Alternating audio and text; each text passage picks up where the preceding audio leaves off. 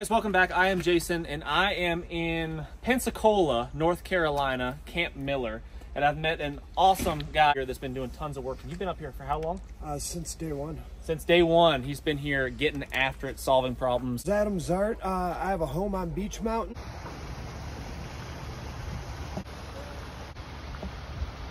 So my very first supply drop on day one, we moved supplies into a very impoverished area, western North Carolina, under threat of arrest.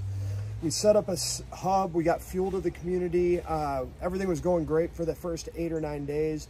The community leader reached out to me on day 8 or 9 and said, hey, FEMA set up a camper behind our supply depot. They haven't gotten out of their campers in 3 days. They haven't helped. They're just watching us. I'm afraid of what's going to come next. The next night, she called me. I was on my way back from Black Mountain, and she said FEMA just came in and moved all of my employees out by order of the federal government and seized all of our supplies and moved them out the side door. We have no idea where those supplies went. My wife and I spent a day or two making go bags to hike into the hollers, because at that time the hollers were inaccessible, so you needed skilled backpackers to go in with it. They took all that. We have no idea where it went. Wow.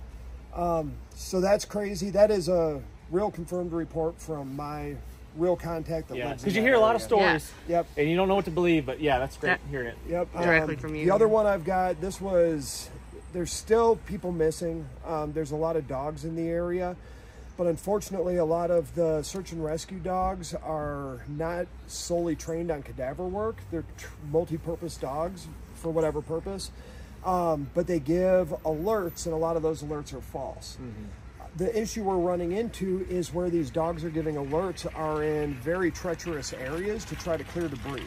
The amount of tension under the trees in these areas, in these debris piles, you need expert chainsaw people there. And right now we've just got people like me and you. Guys. Yeah, we've just got guys that fellas ready to work. Yeah, know how to use a chainsaw. Yeah, the risk to reward is... Yeah, like, you know, you get one tree laying this way and one tree laying this way and then another one laying on top of it. And sometimes they get loaded with tension, and you don't know until you start cutting into one what's going to happen. And you might think it's going to go this way, but really the tension's pushing it that way. Yep. And, you know, thousands of pounds of force could just wipe you off. I don't know how much a mini excavator weighs, but we had a mini excavator pushing down on the trees while we were cutting them to try to keep the tension under control, and it started to lift the mini excavator up off the ground. Yeah. So I don't know how much pressure that is, but it was enough to worry me and go get my med kit. Yeah, that's crazy. Crazy stuff. Any other interesting things that have happened since you've been here? People might be interested in important information. Any lessons learned? I really liked it to end videos like this with lessons learned, like something that we can take away from this experience and maybe hopefully prevent some sort of loss in the future. Yeah, anything absolutely. Like that? Obviously preparation saves. Being prepared for anything is super helpful. I consider myself very prepared, and I've had situations out here where I wasn't. So sleeping bags out here right now, a lot of people want to come help. You have, especially this time of year, you don't know how cold it's going to get at night. You need a Arctic bag. You need something that's geared for 20 degrees and under. I actually screwed up, and on my last deployment up here, left my Arctic bag back home and just borrowed a bag that was 40 degrees, and I almost froze to death. I spent about 8 hours trying to stop shivering and maybe 30 minutes sleeping. So stuff like that. If your bag is rated for 40 degrees, that means that you're going to survive, but you will not be comfortable. So that's a good lesson learned. The other thing is footwear up here. The ground is nasty. Everything's dirty. We don't know what's in the dust and in the mud. Having wet feet up here, especially with the chemicals and debris that's in the ground, can cause a lot of issues. So you want to have muck boots on. You want to have changes of socks, wool socks, something that you can dry out real quick and vents well. And you also want to have your own like cold and flu stuff on you. The season's changing. Getting a headache, having a runny nose, that's not helping you or anybody up here. You're spreading germs and things. Bring hand sanitizer, that type of stuff. And be safe. Work diligently, but be smart. Slow down a little bit. Think before you act. Yeah, when we first got up here, it was like every cowboy came up here ready to rock with their chainsaw and their side-by-side, and they were eager, which is awesome, like fantastic, but that's how you end up becoming part of the problem and not part of the solution. So yeah, slow down a little bit, like think before you act. Yeah. Before we go, can I talk about an area? I don't know if you guys been to Craigtown? No. Okay. I don't think so. So Craigtown's new. It's off. Pardon me if I get it wrong. I think it's Glen Creek. So Camp Miller uses me a lot because of my off-road capabilities and the vehicle I'm in and the wheelbase. They send me out on scouting missions a lot. So last weekend they sent me to, I believe it was Glen Creek to scout. And I thought I was going to a town. I found a road named Glen Creek Road. I found a creek and I followed it just out past Asheville. I followed it around for maybe 5 or 10 miles and it was beautiful. I was like, there is no devastation over here. I was having to look hard to find anything. Eventually I turn a corner and I mean, there is 40-foot mudslide debris piles on the right side of the road. And it's not just a pile, it's as far as you can see for 2 miles. Wow.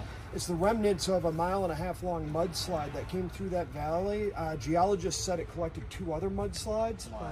And when it came through, it took out the entire family for the most part of the Craigs. So they just renamed it Craigtown. Right. 11 family members of the Craigs died. The fire chief was actually saving one of the Craig family members, and the second mudslide came in and took the fire chief out. So it was a devastating story, but there's a bow on top because when I was there, I found it on day 29. And the Mississippi Game and Wildlife guy said on day 28, they started clearing the debris pile right there where the family had been. So they hadn't heard a noise, nothing in 28 days. They started clawing into the pile with an excavator, and when they opened it up, they heard a dog crying. No way. Wow. Yeah, here I've got pictures of it and I can give them to you guys, but there's a dog kennel that the dog was in, a fridge had fallen and landed on it and protected it from the house collapsing. Wow. And the dog had been living on rats and water that had been continually flowing from the slide through there for 28 days. That's crazy. Yeah, they got him out, they got him adopted, he was fine. That's so It's a cool. really cool story. Wow, Yeah. that is crazy. That's a long time. Yeah. Yeah. There's another story in that same spot. So the Game and Wildlife guys told me this as well. There's only one house left standing in that valley.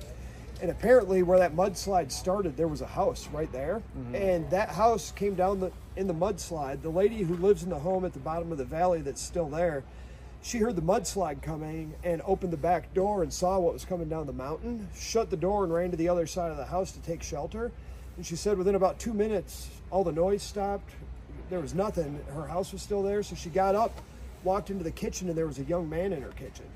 That young man was in the house 1.5 miles up in the mudslide. And when the house got down, there was an apple tree in her front yard. I got a picture and video of this as well. The mudslide caught the house on that apple tree and directed the mudslide around her house. Wow. And Parted the sea. Yep, and it ejected the kid out the front door onto her patio. No. Yep, and he walked way. right into her front door. Wow. Oh Yeah, my super God. wild. That's crazy. Yeah. Wow. The debris piles are just unheard of. We're in the area trying to get some intel. Thankfully we found a ranger that's helping us out over here. But this entire valley, this house was saved by another house that got tied around a tree here and rerouted all the mudslide damage. But you can see this mudslide goes for a long ways. We drove for probably 1 mile through this. Oh. Man, and there's so many stories like that that we just Yeah. haven't even heard It's yet. so cool. I've never seen anything like this up here. Never seen flooding. I mean, I've seen flooding. Like I lived in South Florida for a long time. Flooding is a thing, normal. Not like this. This was like The a destruction. wall of destruction that nothing could stop. I grew up in Iowa, and I grew up on the Mississippi River, and I was there when they had a 1,000-year flood on the Mississippi and helped with cleanup, and it had nothing on this. Really? Wow. Yeah. I mean, Yeah.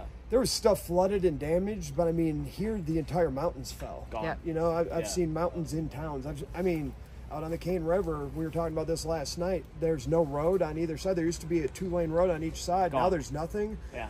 It looks like you're at the Grand Canyon or you're in the Rocky Mountains Yeah. somewhere. It's- Landscapes are so different now. Yeah. Yeah, it's insane. We saw a couple mudslides, smaller ones. I mean, they're huge, but smaller ones on the way in. It's just like you said. Like you look up at the peak of this hilltop, this mountaintop, and just like one whole side of it just slipped away, and it's just Yeah. bare rock now. The craziest thing is the amount of divine intervention I've seen up here. Yeah. Every Yeah. time I need something, I mean, we're in the middle of nowhere. Yeah. And somebody requests, hey, I need a high rope scout. Yeah. That happened yesterday. Yeah. I walked into camp. I was like, where am I ever going to find a high rope skilled guy that can cut in trees rural and North Carolina? Yeah. I walked into camp and there was a guy standing right here with a rigging company, and that's what he does for And a you living. saw his hat, Yeah, right? I saw his hat. Yeah. I was like, he is labeled. yep, I've got chills right now thinking about it. So there's so many cool stories of that.